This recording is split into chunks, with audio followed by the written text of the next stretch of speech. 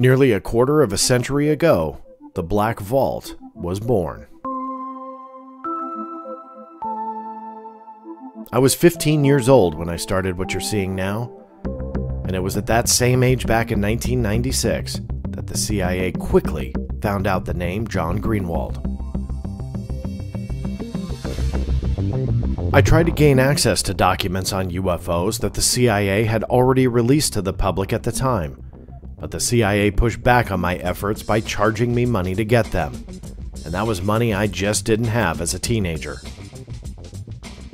So I switched gears. I targeted the information the CIA had never released before.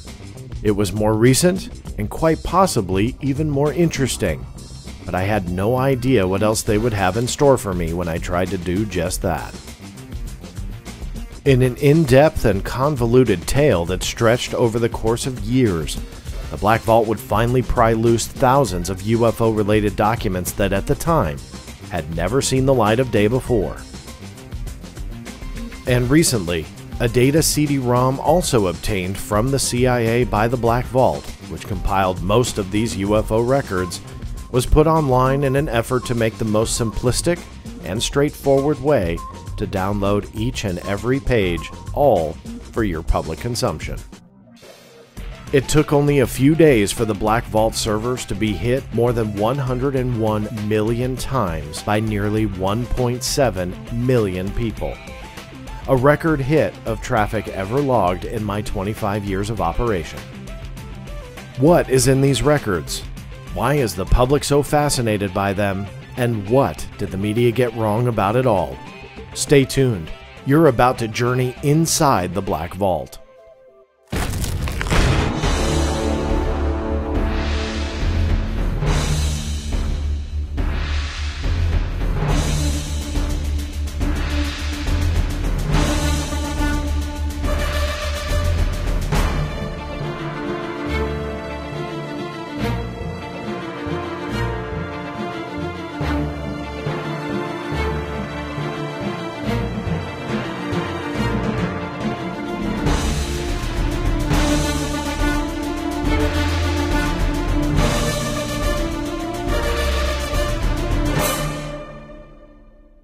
That's right, everybody. As always, thank you so much for tuning in and making this your podcast or your live stream of choice. I'm your host, John Greenwald Jr., and I'm pretty excited about the response from the media and the general public to the CIA UFO records, which is exactly what this video is all about.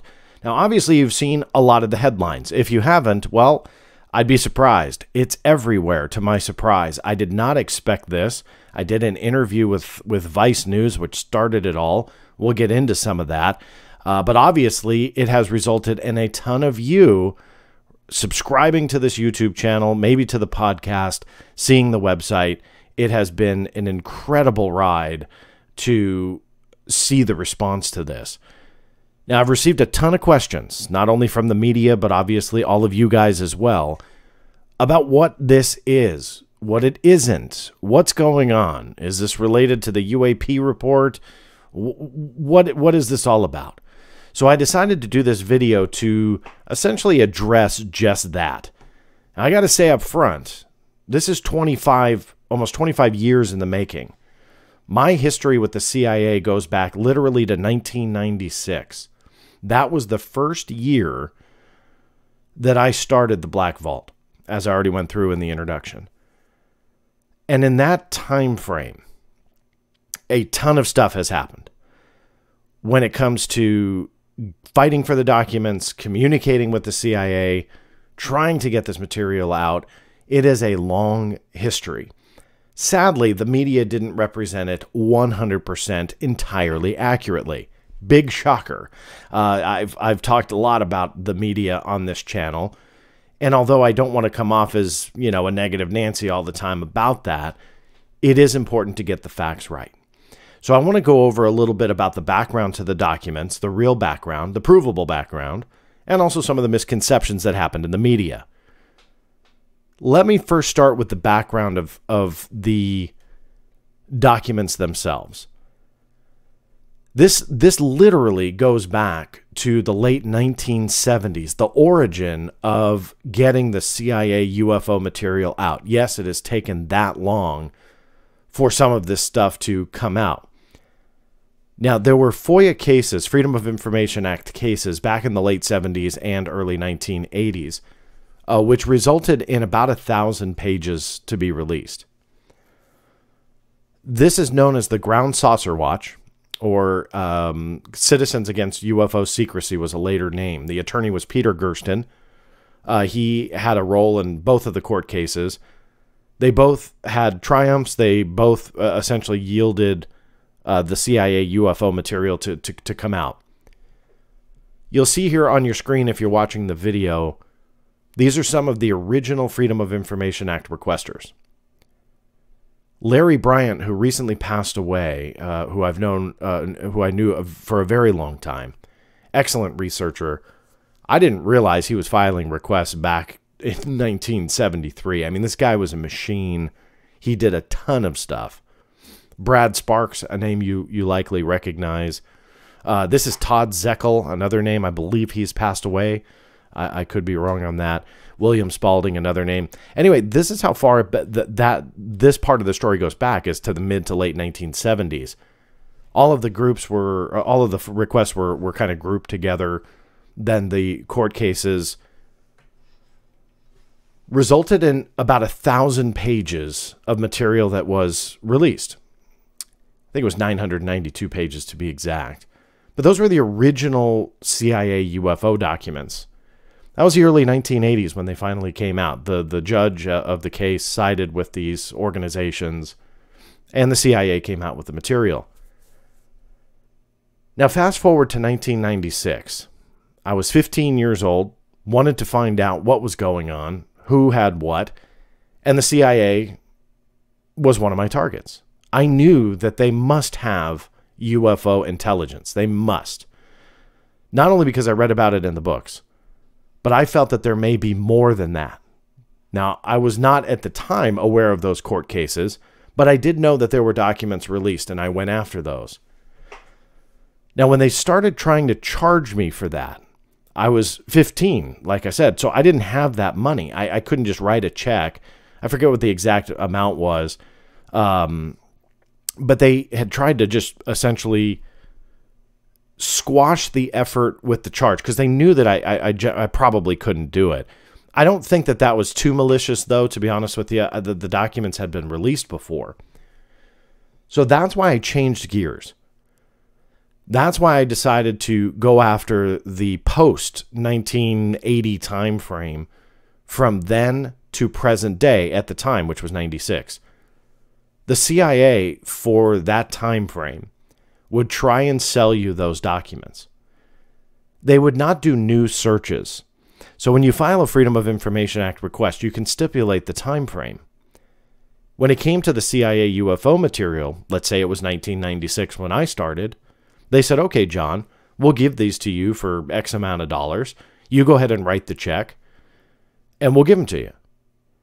But the problem was that was approximately 16 years after those records were released. So what, if anything, was collected in those 16 years? So that's what I went after. So I shifted gears, said, okay, guys, I don't want to buy that. They've been out before, so let's just get away from that. I went after the new stuff, the newer material. And that led into this entire saga of going back and forth and back and forth. I can't tell you how many times. There were quite a few. I still have some of the original letters stored off-site. I didn't have them here, and they weren't really easy to get to, so I'm sorry I didn't show them. I believe that I've posted them before years ago. But I never knew that it would be such a problem to get them to just process the request the way I asked for it. And it literally took years of going back and forth, because every time that I would say, hey, I want the material post-1980, I don't care about the previously released stuff anymore. I want that stuff.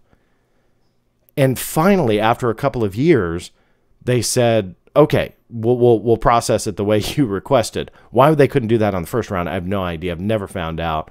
It was so incredibly frustrating. What did they do? they sent me a bill. And they found an approximate 2,000 more pages of material.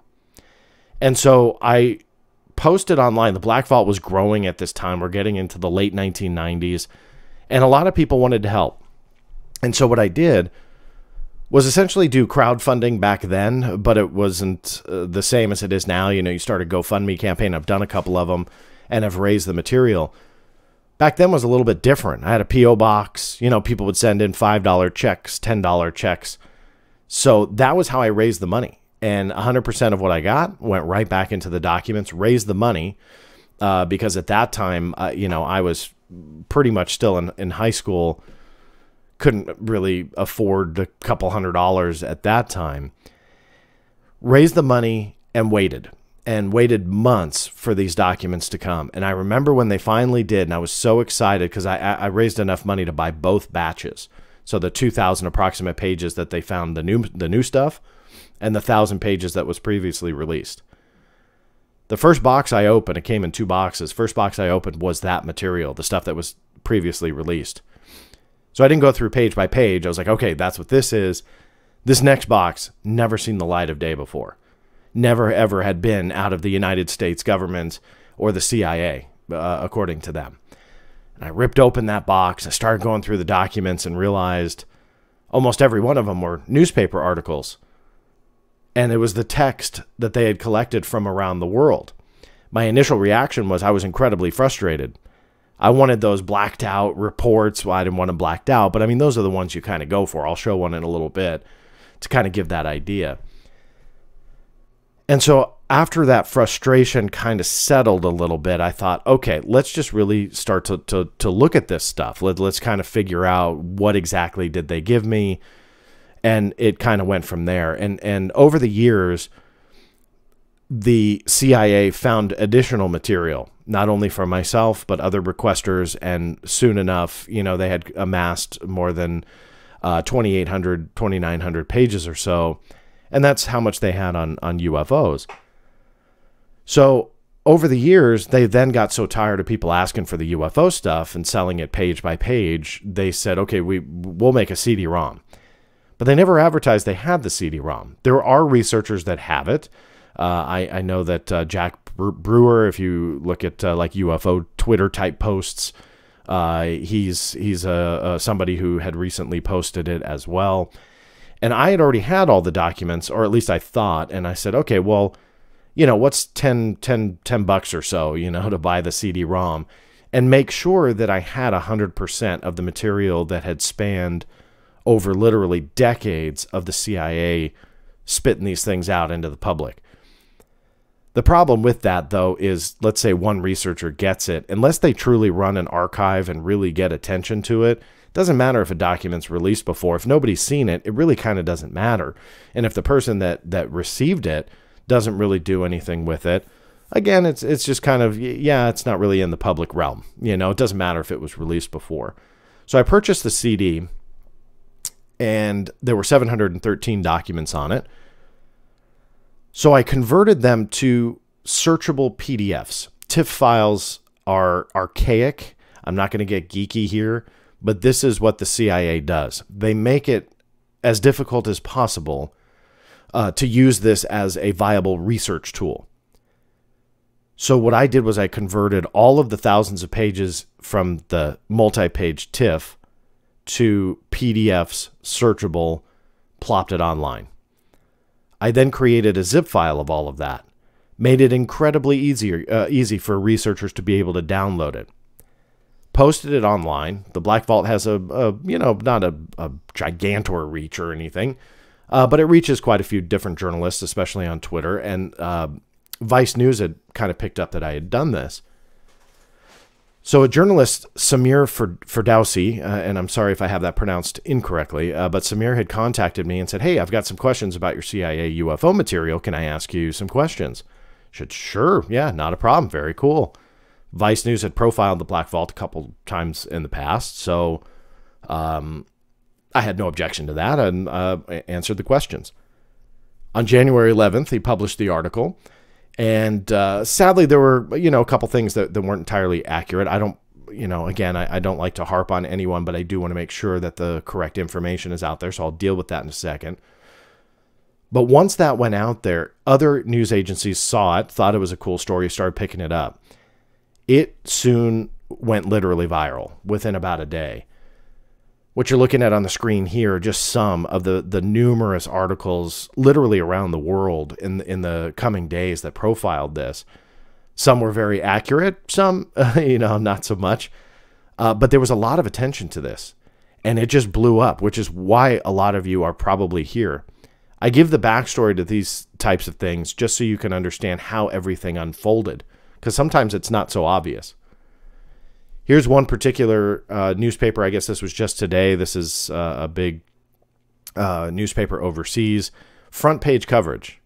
So, and I'm not real familiar with this, to be honest with you. I think it's Italian.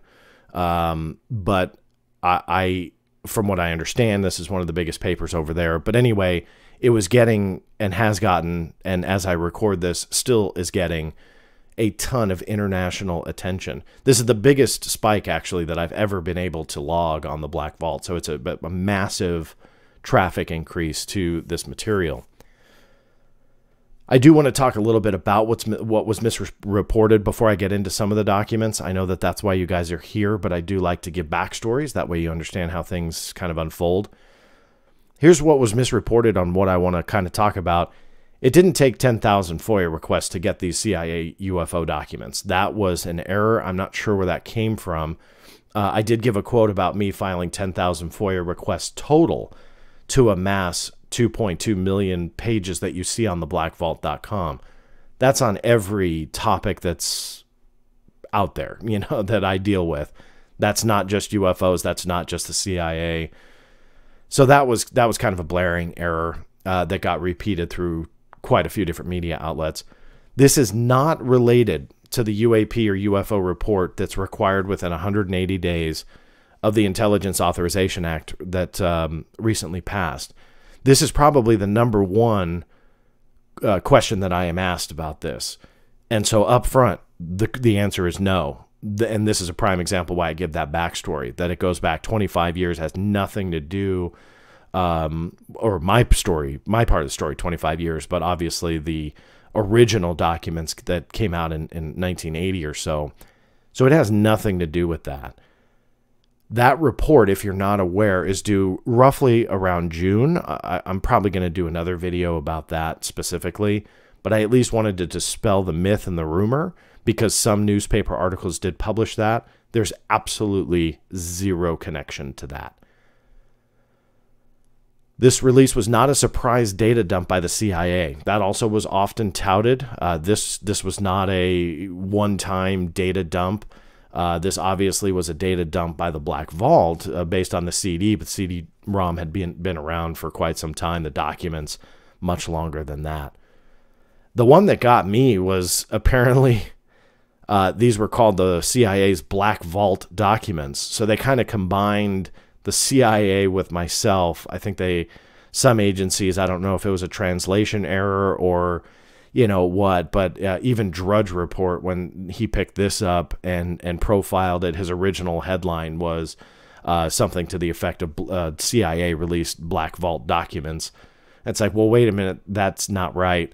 As a result of that, I started getting even more accusations about being a CIA front, and I'm an agent, and I'm some kind of misinformation tool, an arm of the CIA, because they and myself work hand in hand. All of that is a rumor. I do not work for the CIA, nor is the Black Vault connected in any way. The last thing I'll clear up, it was exactly 2,780 pages in 713 documents, not millions of pages. That also was reported very incorrectly by some of the big media outlets out there. Now, the last thing that I want to kind of dispel away from the media is misinformation, disinformation, misreporting, incorrect facts, whatever you want to call them, from inside the UFO community. Namely, a couple bloggers and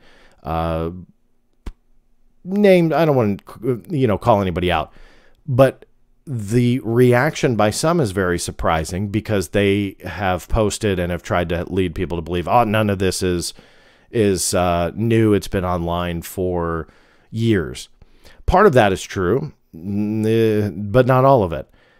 The part that they want you to believe for whatever reason is don't pay attention to it because it's been online. The CIA has had these documents.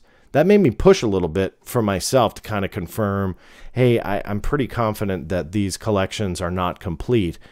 I felt that I had the majority of them on the Black Vault, but the CIA over the years started adding them to their website. And they give what I call the illusion of transparency, that they have everything on there. They give you everything, and you don't need to go after anything else because we give it away freely. And that is permeated inside the UFO community as well, where, again, some bloggers, researchers, so on, they truly believe that none of this material is important simply because it's been online for years by the CIA or myself or whatever. And by digging, you realize how incomplete the archive was. So I'm actually thankful for that accusation that none of this was new, simply because it made me look at how bad the CIA's record keeping really is. And when you go onto their website, they have an electronic reading room. It's a great resource. It's kind of hard to use, but it is a great resource where you can search millions of pages. I know that they have quite a bit of data on there. And they also have special collections. So if you're interested in Cold War, if you're interested in any of that material, go on there. There's a ton of material that you can download. But on there is the UFO Special Collection, but also another collection called UFOs Fact or Fiction. So they have two different collections of UFOs, both essentially touted as the collection on UFOs. Why they did that, I have no idea. But when you look at the collection and how many there are, 415 in this one, 243 in that one. Yes, there is overlap, but let's just give them the benefit of the doubt and say that, well, they just split it into two collections, but it's complete. Even if there was no overlap whatsoever, they still fall short of the 713 documents that I had put on from the CD-ROM. My whole point in pointing that out is time and time again, U.S. government agencies want to give the illusion that they are being fully transparent and they are releasing everything they have on a particular topic, in this case, UFOs. But that is not true. And time again, I've proven that is a lie. Whether it's intentional or not, I have no idea. But it's not true. And another prime example that I just learned in the last couple of years, and I've kicked myself for not really realizing it earlier, is the FBI itself has a reading room, and they release FBI files on celebrities, historical figures, whomever it might be. They also give the illusion of transparency. So let's say you download everything on Martin Luther King Jr., or, they even have a file on John Wilkes Booth. But you download these files, they make it seem like it's everything. And I decided a couple years back to start challenging that, going through the FOIA and going after additional records. In nearly every case, their files are not complete.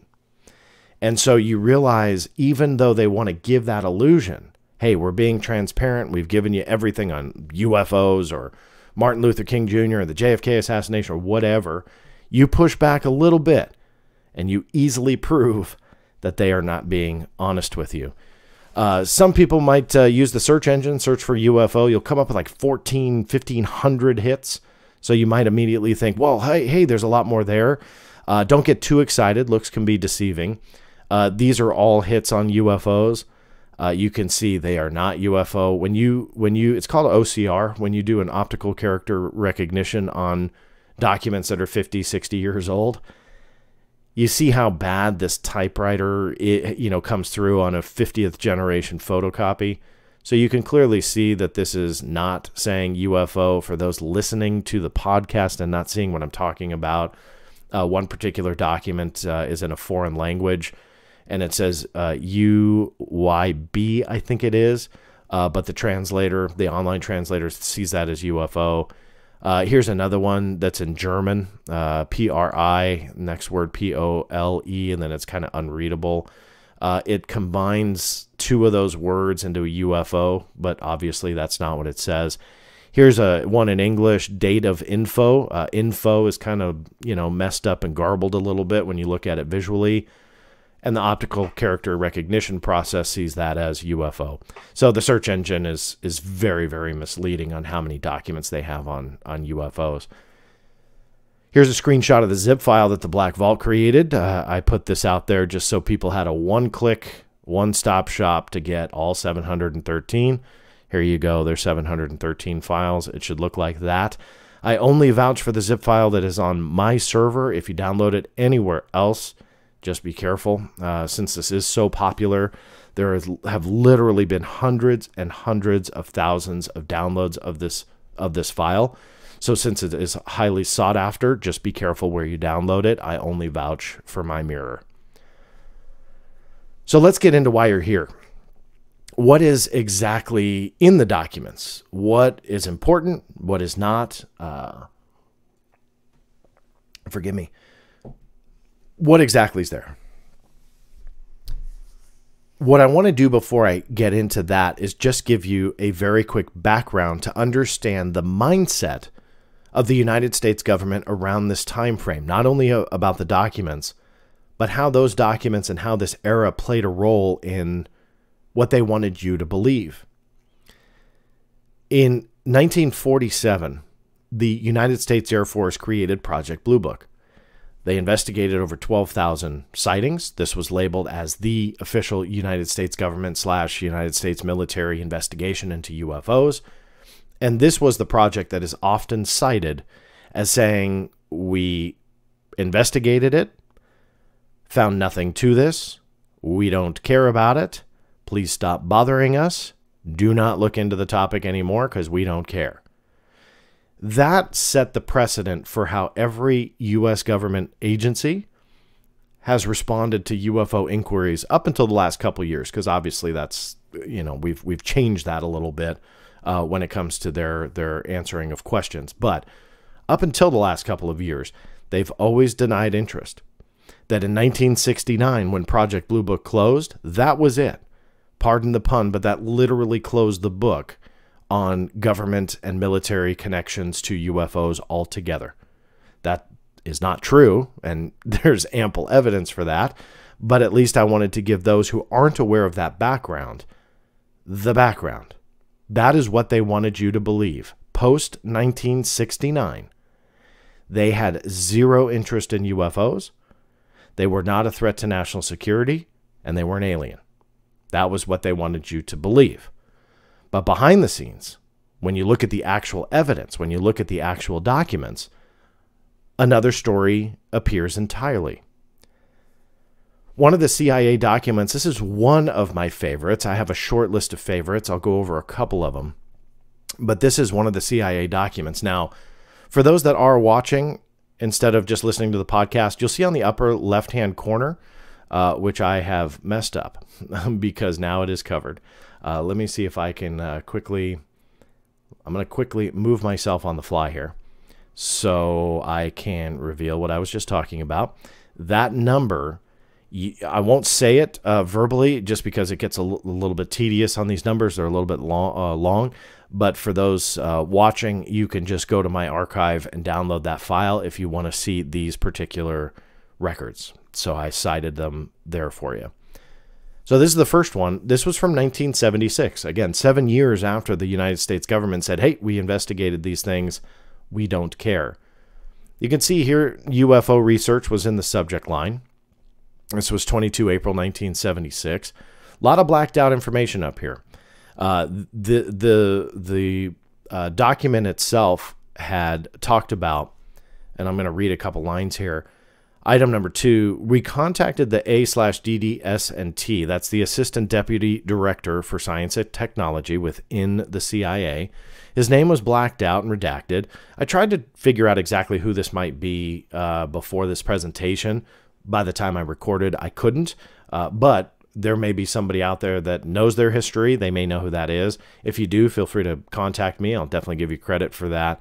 But with a little bit of digging, that name we should be able to figure that out. But anyway, this particular doctor was contacted by unknown people. They also were redacted. They had hand-delivered a piece of evidence in relation to this UFO research to his office. They talk about this here. Doctor, and it's redacted, exhibited interest in blank. So whatever the evidence was is redacted, which was hand-carried to his office. After a short examination of its contents, Dr. Redacted advised us that he would personally look into the matter and get back to us. As we discussed in reference A, Dr. Redacted has since contacted us and relayed the following information. Number 3, it would appear to be best if you advised, whomever that is, it's redacted, that he should, and then it's all redacted. So whatever the advice was about this piece of a UFO, this piece of evidence, this tangible, physical something rather that was hand-delivered to his office, he was giving advice on what I believe were agents with the CIA, what they should do. Now, why is this important? Well, this is getting into one of the most valuable aspects to the UFO phenomena, physical evidence. A lot of times your physical evidence are blurry photographs, and in this day and age, maybe some bad film reels or whatever, that's pretty hard to figure it out. But what is redacted here?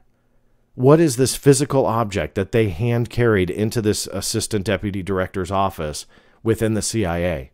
Why would they do that 7 years after the entire government closed the book on any of their UFO interest? This obviously was something important because it piqued his interest. And the advice that he gave, well, we have absolutely no idea what it was because it's redacted. Page number 2, let me read a couple more lines. At the present time, there are offices and personnel within the agency who are monitoring the UFO phenomena. But again, this is not currently on an official basis. Why were they monitoring the phenomena? They already did their investigation through the 40s, the 50s, and the 60s. Yes, it was an Air Force investigation, but they were the lead in essentially the U.S. government and military as a whole, CIA included. There are instances where the CIA communicated cases to Project Blue Book for investigation. So again, even though that was United States Air Force, CIA was still involved. That should have been case closed at that point, and it was not. There were still people, as this document proves, within the CIA, still interested in monitoring the topic. Another line, we wish to stress again that there does not now appear to be any special program on UFOs within the intelligence community, and this should be relayed to redacted. So who were they keeping informed? The director of the CIA, the Air Force, some other agency who was involved in research? We just don't know. But that name was redacted. So very interesting document, in my opinion, one of the better ones because of that physical evidence aspect and the proof that the CIA had not lost interest at all. Here's another one from April 1976. This is from an unknown source. You see it's blacked out here. He is employed, whether it's I would believe that it's outside of the CIA. This particular line here from the DCD, that's called the Domestic Collection Division. It's a very interesting history with the CIA, but in short, the CIA, although they primarily focus on foreign matters at this time, that wasn't always the case. They stay away from domestic issues now, but back then they had this DCD that would actually look at matters here in the States. And it brought up quite a few different issues when it came to monitoring and essentially spying on Americans. And so they eventually got away from it. But that in itself is amazing history. But this particular memo here, you could see was classified confidential, low grade classification, but classified nonetheless. About UFO research in the subject line. Let me read this for you. Reference B material classified confidential at his request. Source seeks guidance from CIA experts as to material in his report that should remain classified. So again, we're talking about this material of some kind. Is it the same as this particular one that I just went over? It's possible. It's the same time frame, but it could potentially be a second one. We don't know, because you can see here they black out case numbers as well. So when it comes to research, it's very hard to cross-reference and connect. So even if it is the same, you can see that whoever the source was, they wanted whatever this material was to stay classified. Generally, you don't do that if you're outside of the U.S. government. So it is possible that request came from a CIA agent themselves. We don't know that for sure, but again, generally somebody from the outside who has no idea about CIA internal workings doesn't demand a confidential classification on something that they're talking about. Here's another document. This is one of my more visually interesting ones. If you're looking on screen, you can see it's primarily blacked out. You can see here that pretty much every line here except one was redacted. The one that's not, I'll read it to you, from 23 September, the year is blacked out. You can see here September 76, so this likely is 1976. Bunch of blacked out material here, with personal request to investigate UFO sighted Morocco, whatever that means. Now, I want to talk to you quickly about something that is an aspect to the Freedom of Information Act, that you can request a document to be re-reviewed after 2 years from its previous review. So you can see down here, this one was approved for release in 2010. They stamp it generally, they should anyway, doesn't happen all the time, but generally they'll put the approved for release stamp on a document once it's reviewed, redacted, and released to the general public. You can then request a mandatory declassification review, or what's called an MDR. This MDR, essentially what it's doing is, after 2 years of a document's review, you can say, okay, CIA, it's been 2 years since you've looked at this thing. I want you to now re-review it, look underneath those redactions, and use the standards of now versus 2 years ago, because what was classified 2 years ago potentially is not classified now. So you can request that to happen. Here's a prime example of the result of something like that. This is an NSA document, but it's kind of pertinent to this. This is from a UFO court case.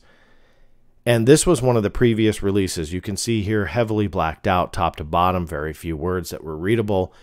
I filed a mandatory declassification review, and to my utter amazement, actually got quite a bit of the document released that was not previously released. This is the same exact page. So you can see they changed from blackout to whiteout simply because it's not as visually interesting. You can see a lot more information here. That is the result of an MDR. So they're very, very successful on occasion.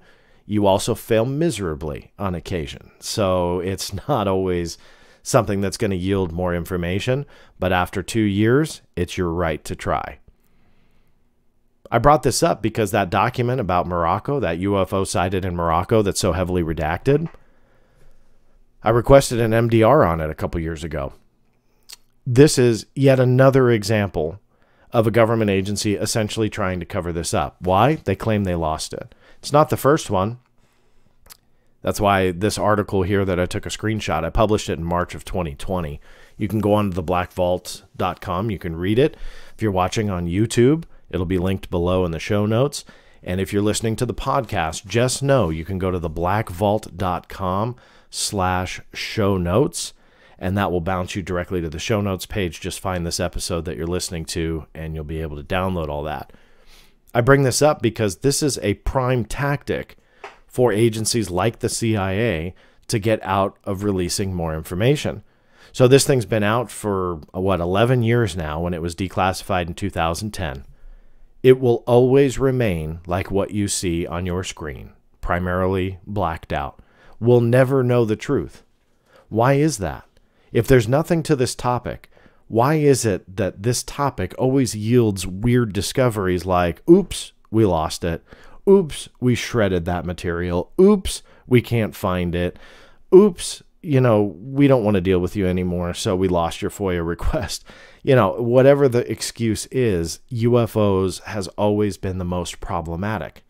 This is one of those cases where you try and get something reviewed to see if you can extract just a little bit more information. What happens? Absolutely nothing, because they lost the material. They lost the document. So visually, that is one of the cooler ones, because obviously you're talking about much more classification there, more secrecy than some of the other ones that are less redacted, and then voila, it's completely lost. Here's another document. This one talks about a Dr. Leon Davidson. For those who go through the documents, you'll see that doctor's name quite a bit. Leon Davidson I'll talk about in a minute. But this particular document started essentially a string of records that I was able to kind of piece together. And some of you who've already gone through these, you probably saw this as well, because this one does stick out. Let me read it to you. Dr. Leon Davidson is on our backs again. He wants a verbatim translation of the space message and the identification of the transmitter from which it came. Skipping ahead a little bit, Elwood tells Davidson the message was in identifiable Morse code and from a known U.S. licensed radio station. This was intended to satisfy Davidson that he did not, in fact, have a space message. When you start looking at the documents, you piece together something. Dr. Leon Davidson believed that he had caught maybe like a SETI type, what we would consider like a SETI type message. We don't know a whole lot of details. We only kind of have these few documents about it. But he got something. He went to the CIA and said, hey, I've got this message. I need you guys to analyze it. According to the CIA, they said, hey, this is Morse code. Davidson didn't take that. And he kept pushing for answers. The documents reveal that he just kept pushing. He kept pushing. Here's another document talking about the essentially the what I believe anyway is the taped space message that was referred to, that it actually went to Wright-Patterson Air Force Base. This was in the 1950s. So that makes sense. Wright-Patterson Air Force Base was the home to Project Blue Book. So this is probably an example of the CIA giving over this space message to Wright-Patterson Air Force Base. I'm only laughing because it's just the way that it's written in here. But it went over to Wright Field and to the Project Blue Book staff, and so that they probably looked at it. Now, let me interject here with just a quick explanation on who the heck Leon Davidson is. It's this gentleman right here, if you're watching the video. He was an engineering design supervisor on atomic weapons. He worked for the United States government. He was also very interested in UFOs. He is believed to have kind of spearheaded and convinced the United States Air Force to release Special Report Number 14 from Project Blue Book. What this particular document was at the time in 1955 when it was published, it analyzed all UFO cases, had statistics and so on up until that point of 1955. So he obviously had a huge interest, but he also had a huge influence, obviously, because if he's credited for getting them to release that. My point in kind of interjecting some background to him here is to show he wasn't a nobody. You know, this wasn't some crackpot from the middle of Kansas living on a farm saying, I want to see my UFO stuff. It wasn't. He was obviously an individual who was highly intelligent. He was working on atomic weapons for the United States government. He believed that he found something, may have been Morse code, I'm not sure. I'm just kind of surprised someone like him wouldn't understand if he was listening to Morse code. But that's a totally different debate. So I don't know what that space message is, but those documents are fairly interesting because it gives some background to this gentleman who was pushing and pushing and pushing for the CIA to address these UFO documents and UFO issues, and in this case, a space message. I went after FBI files on Dr. Leon Davidson. Actually found some. I'll also put that in the show notes page like I referenced on how to get to that a couple moments ago. But I got Davidson's FBI file. You can see here from 1981, keep in mind that space message was around the 1950s.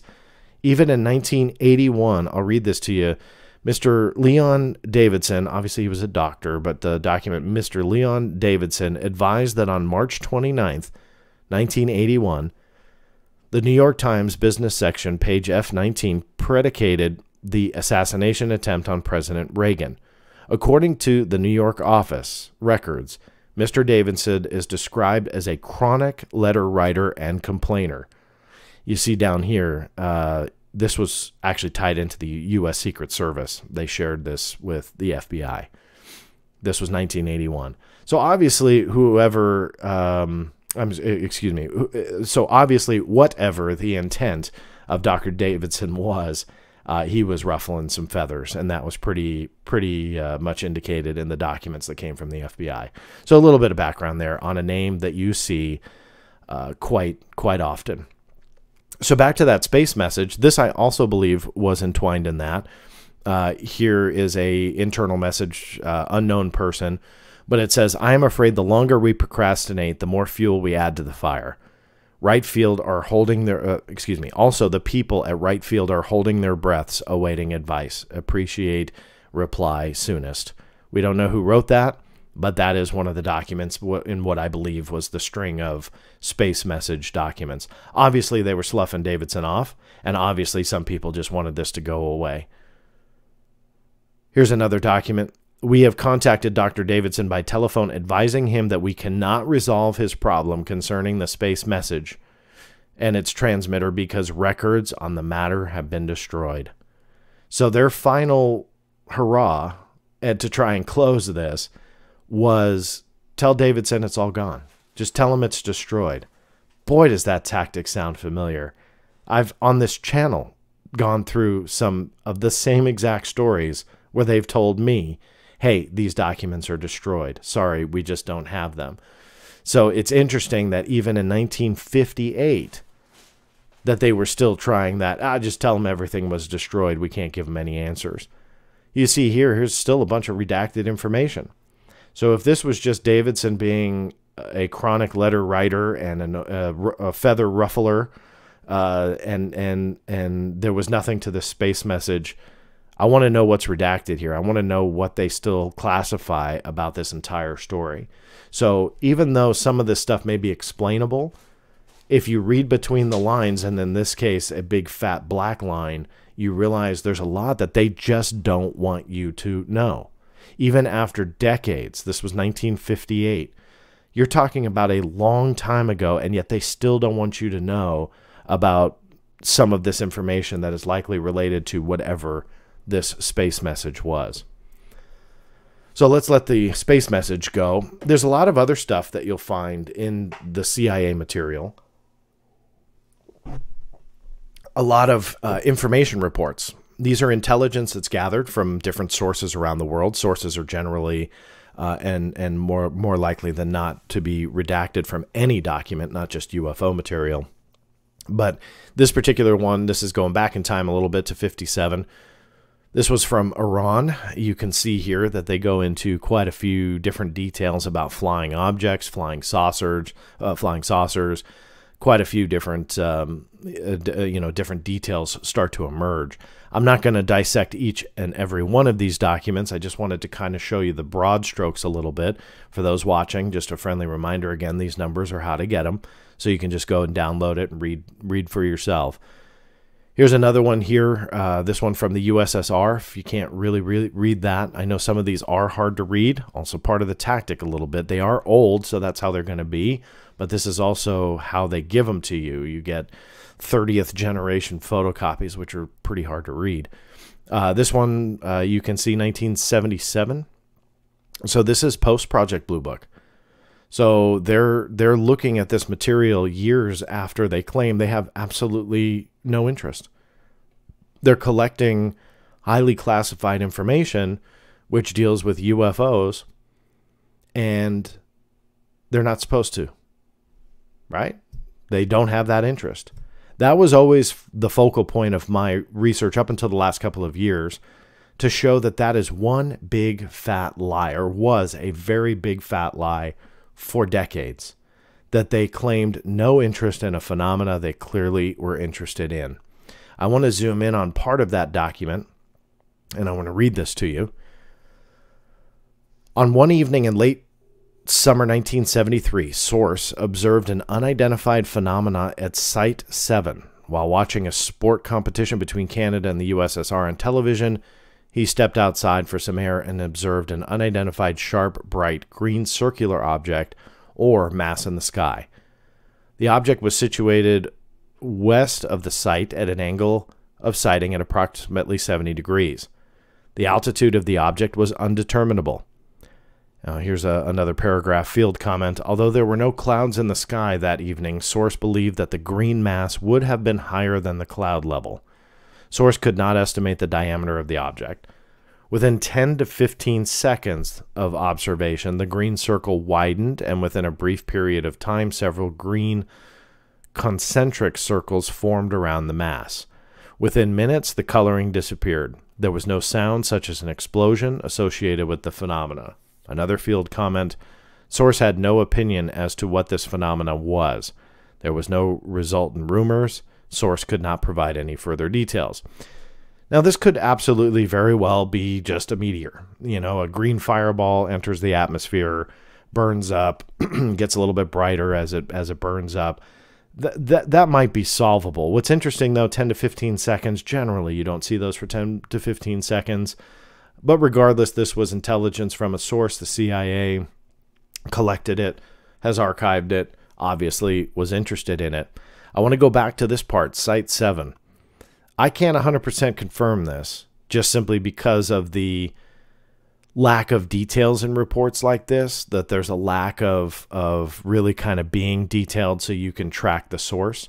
But I believe that Site 7 was referring to this, Vajrojdanaya Island. I probably don't have that pronounced correctly, and I'm not going to try it again, but it's also known as Uralsk 7 in the former Soviet Union. This was a biological weapons testing site, obviously a highly secure location. This is an aspect to UFO sightings that we've seen quite a bit over the decades in government records. Not only the CIA material, but everything. And you see how these bases, whether they be in the former Soviet Union, present-day China, or here in America, or when ships are at sea, whatever this phenomena is, it's able to encroach in those sensitive areas essentially without an issue. And that's why I wanted to kind of point out, I believe that this was considered Site 7 to the CIA. Everything kind of matches up with that, the USSR tag on it, the time frame matched up. This facility is no longer there present day, but it was at the time. So this is potentially a likely explanation for it and reinforces that whatever this phenomena is, there's absolutely a problem with it. And there could be a big national security threat. So many people hate the threat word. I don't understand that. The potential threat behind the UAPs is palpable. When you look at documents, when you look at cases within the U.S. government, you can see going back decades how much of a threat there could be. Here's another one. This was from 1952, Blue Book era. I know I'm kind of jumping around here chronologically, but this particular information report came from a newspaper. You'll see with CIA documents, they get their intelligence a lot from newspapers, and they collect that type of intelligence. They utilize that. It's free. It's public. They're able to grab it and then bring it in internally. And I'll talk about a couple systems actually that they use to do just that in a moment. But you'll notice that in CIA records, especially this UFO stuff. But this was 1952 from the Belgian Congo. You'll see here the entire document itself. This sketch here, which is actually pretty cool. This is what the object or the flying saucer allegedly looked like. Let me zoom in and read it for you. Just a few sections. Recently, 2 fiery discs were sighted over the uranium mines located in the southern part of the Belgian Congo. The, quote, saucer had a diameter of 12 to 15 meters. Now, that's about 15 feet or so in diameter. The inner core remained absolutely still, and a knob coming out from the center and several small openings could plainly be seen. The outer rim was completely veiled in fire and must have had an enormous speed of rotation. The color of the metal was similar to that of aluminum.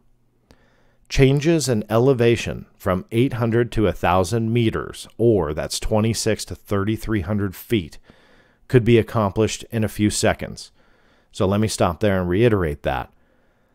That's about a 700 foot change in elevation approximately in seconds that this object was allowed to do.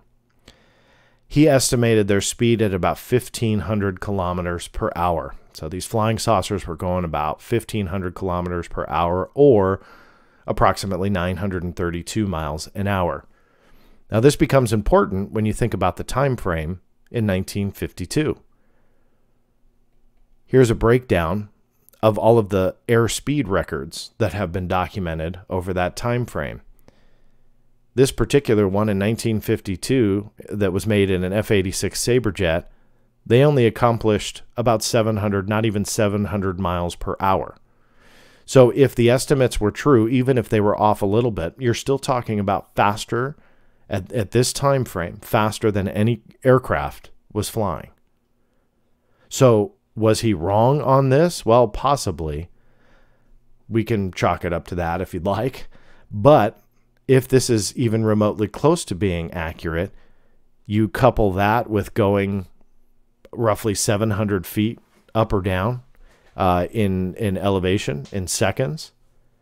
And here's another part that I didn't read to you. The discs often shot down to within 20 meters of the treetops. So obviously these things were flying all over the place at incredible speeds. And yet we weren't supposed to be really interested in this kind of stuff because they solved it years later. In the pursuit of science, the one point I would make at this is you could look at, let's say, well, here's a buzzword, a vaccine. If you look at 1,000 vaccine possibilities, but only 10 show promise, do you give up because it's only 10? If you're looking for a cure for cancer and you look at 1,010 methods to do it, and 1,000 of them fail, but 10 show promise, do you give up? Science only needs one of these things to be true, or one of those vaccines to work, or one of those cures to work. If you're truly looking at this from a scientific viewpoint, it doesn't matter if the Air Force overall looked at over 12,600 or 700 sightings. They said that 701 remained unidentified, but then they felt maybe that they could identify them. Well, let's really kind of evaluate that. They couldn't identify them. Therefore, why would you give up? Why would you give up on that small percentage, albeit very small percentage, but a percentage nonetheless that you just can't explain? If any of this is remotely even close to being true, this was technology that we just did not have at the time that it was seen. Multiple craft doing maneuvers that we couldn't do, traveling at speeds that we couldn't do. It only takes one. So we're supposed to believe that all these intelligence agencies just said, who cares? You know, we don't care about any of that. I don't buy it. Around this time frame, going with the same era as the Belgian Congo, which was 55. So again, Blue Book was still going, but obviously they ignored those cases by the end. 1952, this was a very interesting time frame for the CIA because they started realizing they needed to do something about the public perception of flying saucers and UFOs and so on. And in these released documents, you start to paint even more of the picture of what the CIA was trying to essentially accomplish. And intertwined in that explanation, which is obviously one that they wanted to debunk the topic, is a very interesting statement. Let me read this to you. 1952, this was in August. This was a document about flying saucers. I'm going to read this quote here. Less than 100 and this was at the time in 1952. Less than 100 reasonably credible reports remain unexplainable at this time. Regarding these reports, there is no pattern of specific sizes, configurations, characteristics, performance, or location. The sources of these reports are generally no more or less credible than the sources of the other categories. It is probable that if complete information were available for presently unexplainable reports, they too could be evaluated into categories as indicated in quote A above. So essentially what they're trying to say is we have a stack of cases that we can't identify, but if we had more information, we probably could. Well, no kidding. Like how dumb is that to kind of say? I mean, of course, if you had more information, you could identify them. But the point is you don't have the proper information to identify them. There's still a question mark. And as we just explained with the past report from the Belgian Congo, there's evidence there that's verifiable evidence, or at least from the source anyway, that gives you the information that this is a true unknown, that we didn't have technology at that time to do everything that the source said that it did. So this was showing a pattern that even though there was some promising cases, they wanted to explain it away. I want to jump down to this line, which actually I remember reading this years ago and forgot that they had said that. Let me read it. Interplanetary aspects and alien origin not being thoroughly excluded from consideration. What they're saying here is that they didn't rule out aliens.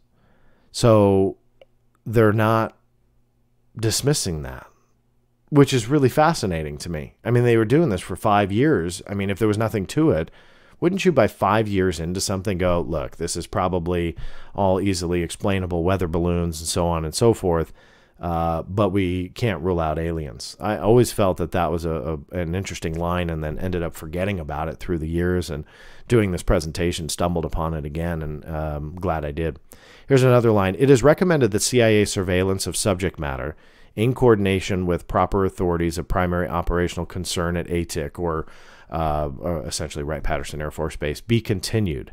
It is strongly urged, however, that no indication of CIA interest or concern reach the press or public, in view of their probable alarmist tendencies to accept such interest as confirmatory of the soundness of unpublished facts in the hands of the U.S. government. Essentially, the CIA wanted absolutely no connection to the UFO topic at all. So they wanted to be removed from it altogether. So that is what they were essentially doing with this particular document. Now, around the same time frame that this document was written, the CIA decided to convene what they called the Robertson Panel. This was in 1952, late 1952. They decided to bring all the scientists together that were essentially working on the flying saucer problem. Their aim was to evaluate all the evidence up until that point and figure out what to do. Should they continue the investigation? What would their objectives be, and so on and so forth. They published a report called the Robertson Panel Report. This as well is a video in itself. It's a very interesting era of ufology, just simply because this really then, in my opinion, steered Project Blue Book altogether, if there was any scientific merit to what they were doing, steered it to just being a PR campaign, steering it to just saying, hey, we're researching UFOs, but there's nothing to them. They were trying to calm the nerves of the U.S. Public and get them to just not be interested in it. And in this Robertson Panel report, I'll link that also below in the show notes so you guys can read it and have fun with it, because there's a lot to it. But essentially, the most important part to me was one of the conclusions, and the conclusion was that they didn't feel that the UFO phenomena was a threat to national security. They felt the general public was a threat to national security, that they alone could overload the systems and get alarmed about some kind of UFO sighting that they heard about, or mass hysteria, and essentially overload the systems trying to call 911, get answers for the problem. They needed to calm that down. That is what the Robertson Panel had concluded. That was a bigger threat to them than whatever these flying saucers were. That's arguable in my book, meaning that, in my opinion, there was ample evidence to show that there was a threat. But regardless, they wanted to calm the public. That was one of their aims and goals. So the Robertson Panel was another very interesting aspect to the CIA material that came out. And then again, with some of those memos, you can really see internally what their true objectives were. I mentioned to you guys about newspaper articles being collected as intelligence. And this makes sense because, well, there's a lot of research that does go into media articles around the globe. And although it's not always 100% accurate, like we already talked about, at least it's free to agencies like this. And so they developed a couple systems over the years. Really kind of fascinating history in itself. You can tell, like, as you watch me reference points like this, and I call them videos in themselves, it's because there's so much history that goes into some of this stuff.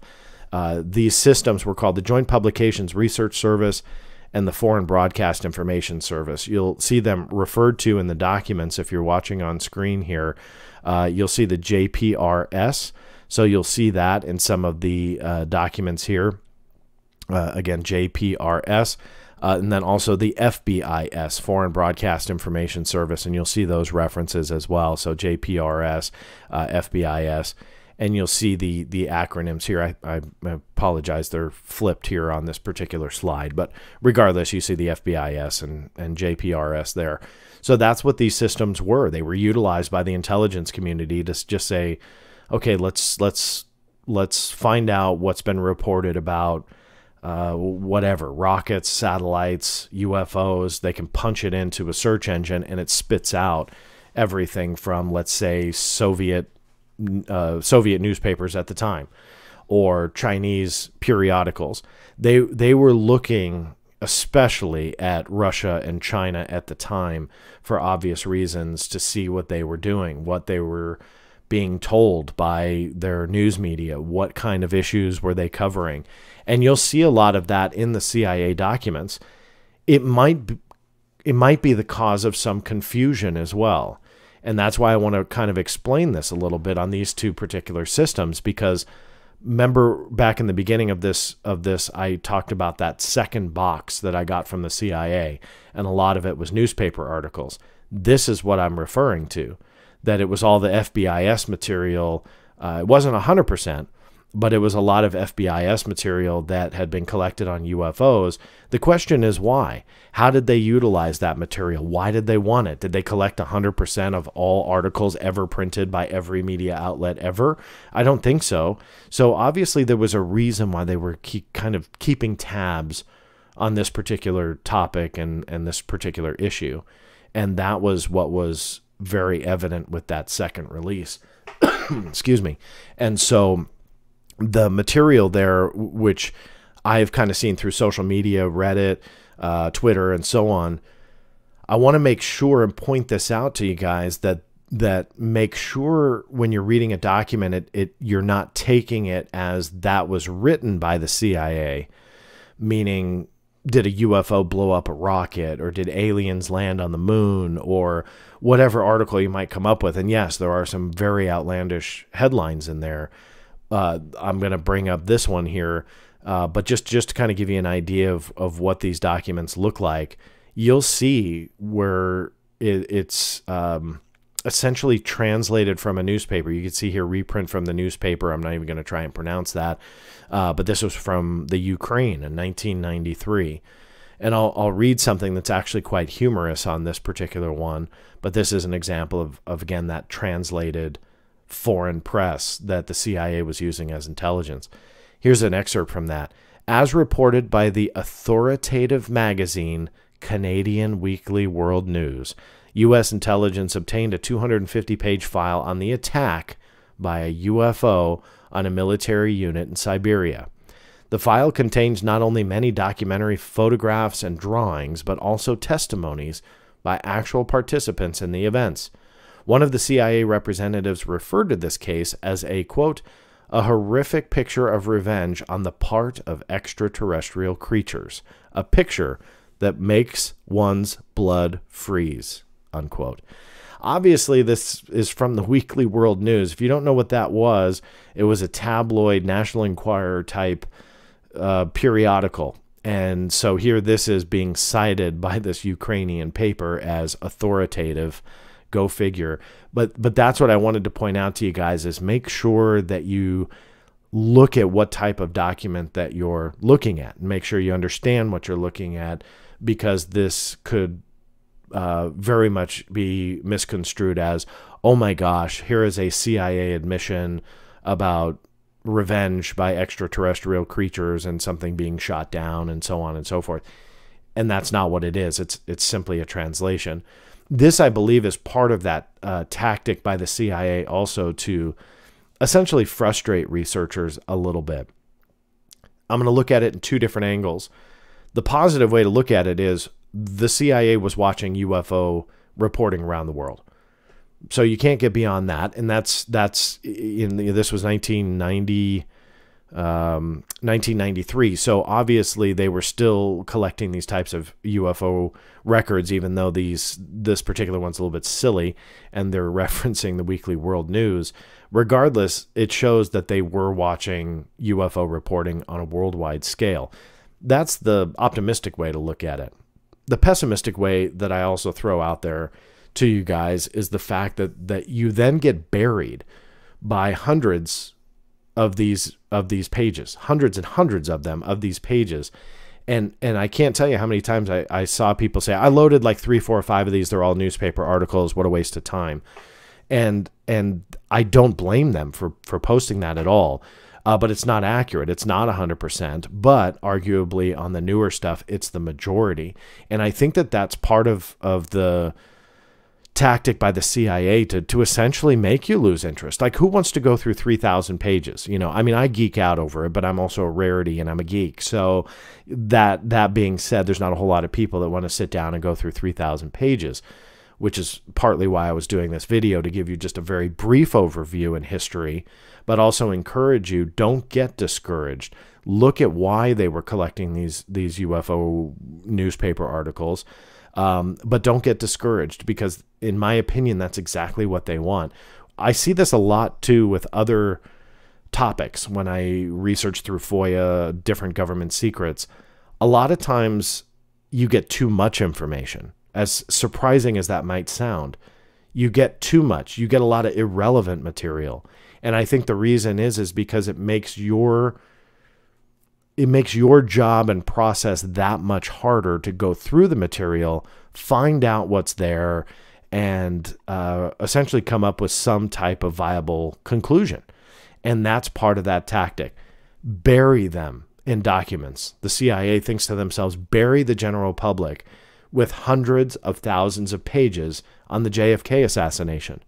So we can just say, hey, we've been transparent. But at the end of the day, it's going to take years for people to go through that material that's not sorted and make some type of conclusion, a viable theory, whatever it might be. That is true with the JFK assassination stuff. That is true with UFO material. So my biggest advice is don't give up.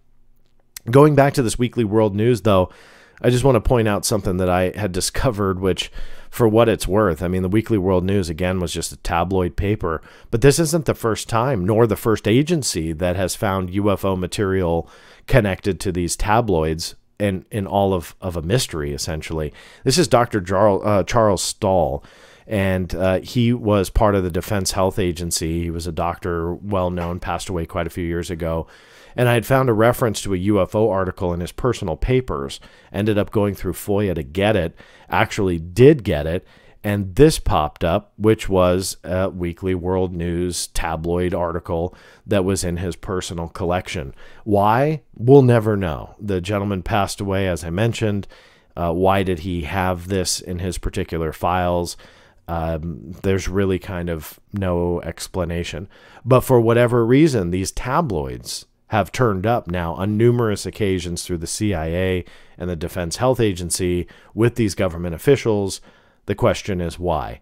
It's not all tabloid stuff, so don't get me wrong. I just wanted to bring it up and go, that's not the first time I've been surprised to find these tabloids turn up. So what does this essentially all mean? Like what some people want to know. So the CIA admitted to aliens, and they want that smoking gun. And I'm here to tell you that no matter what the issue is, no matter what it is, UFOs or anything, to get a definitive conclusion or answer from the United States government is like pulling teeth and nearly impossible. If you're a journalist, an investigator, or curious mind alike, you need to look at the evidence and come up with your own conclusion.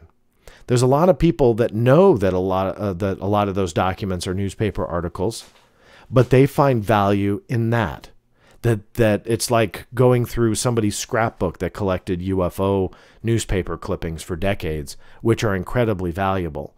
And for me, as the person that kind of put it all out there and gave this easy access, it's one of the best feelings that I get to see how people react to the information, to understand how other people define it, to evaluate it, and to base their own conclusions off of it. And it's a wide range of conclusions and theories and so on and so forth that I have seen posted just on this material. And I love seeing that. In the last week, the traffic has been incredible. People are starting to see that there's a lot more material than the U.S. government, military wants us to believe is there. I'm here to conclude this video, just focusing on the CIA documents, and only a couple of them, by the way, and that's by design, because I don't want to lead you to believe what I do. I don't want to lead you and say, these are the most interesting, because I'll be honest, I've seen a lot of posts where people have pulled stuff out and go, wow, this is the most fascinating document to me. And I go, wow, that didn't even stick out to me, but that really is interesting. That is something important. How did I miss that? So again, I never want to lead people to say, hey, you guys need to believe what I do, so only look at document 1, 500, and 1202 and nothing else. That's not what this is. I want to encourage you to look at all of it and see what it means to you. But I also want to stress this CIA UFO material is simply the tip of the iceberg. And I'm talking about a very small tip to a much bigger iceberg. That I've been doing this for 25 years and come up with thousands upon thousands of pages of documents that connect to UFOs and then stretch beyond it. And there is an amazing history there. There is an amazing story to be told. And these CIA UFO documents are not it. You're not going to find that smoking gun that a lot of people want. A lot of people have asked me through the last few days, what is the most, valuable document? You're not going to find the smoking gun to prove this is all aliens. You're just not. I don't want to be a skeptic or debunker or negative person by saying that, but you're just not. But again, you're not going to find a definitive answer with anything you ask the government about or research. You just have to look at the evidence, and that is what I would recommend to all of you. National Security Agency, Defense Intelligence Agency, the FBI, I have collections for all of those agencies, and all of those agencies I just named and more all have UFO documents, some of which I would argue is actually more interesting than the CIA stuff, but that's a different video in itself. With that, I hope you enjoyed this. Please tell me what makes you interested in this when you look at the documents. Away from what I showed you, if you found other documents, post them in the comments below here on YouTube. Make comments elsewhere on social media. Point people to the archive, because people need access to this to make up their own conclusions. And what else I would love for you guys to do, especially if you're on YouTube, please hit that like button down there, the thumbs up button, subscribe to the channel, and turn the notifications on. If you're listening to the podcast, please, if you could, offer a review. I always aim for 5 stars. I'm not going to tell you what to put, but that is my aim and goal. I hope I achieved it for you, and it will be a huge help if you could give that rating. And kudos to you guys who do both of those. Go to the YouTube channel, hit that thumbs up, subscribe, but also add that 5-star review if you can on the podcast, iTunes, Stitcher, wherever you listen. The Black Vault Radio is there. I can't wait till next time. There's still a lot more to cover and a lot of surprises coming your way. So thanks for tuning in. This is John Greenwald Jr. signing off. We'll see you next time.